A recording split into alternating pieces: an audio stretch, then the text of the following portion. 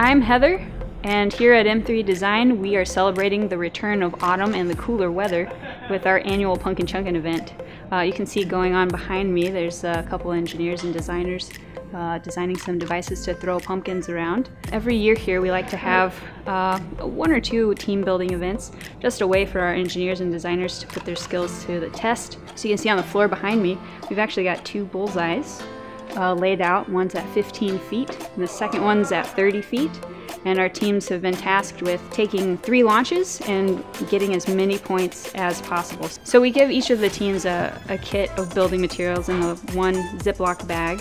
I think this year it was 75 popsicle sticks, some Elmer glue, some super glue, some electrical tape, some paper clips. So rules for the Punkin Chunkin competition. You have a small little plastic pumpkin. That's the pumpkin you have to launch down our hallway. Can't modify it, has to be a pumpkin when you launch it. We do have some sneaky people that try to melt it down every once in a while, so that's an important rule. You've got to build a device with the materials that you're given. The other rules are you have to put your device on the ground. You can't touch the pumpkin while your device is launching it, but you can hold down or actuate the launching mechanism.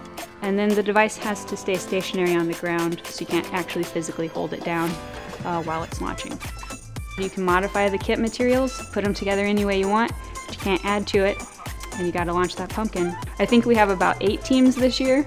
Everybody working together to build their one single prototype. They have a full week to work together come up with their design and put the materials together, actually build it.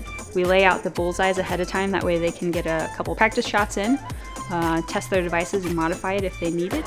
And then on launch day they've got 3 attempts to launch their pumpkin, and the score is additive. So the winner of this year's competition gets a terrible, horribly obnoxious pumpkin trophy and a jack-o'-lantern full of candy corns and pumpkin candy, so it should be a lot of fun. Also, the glory of winning may be the most important part.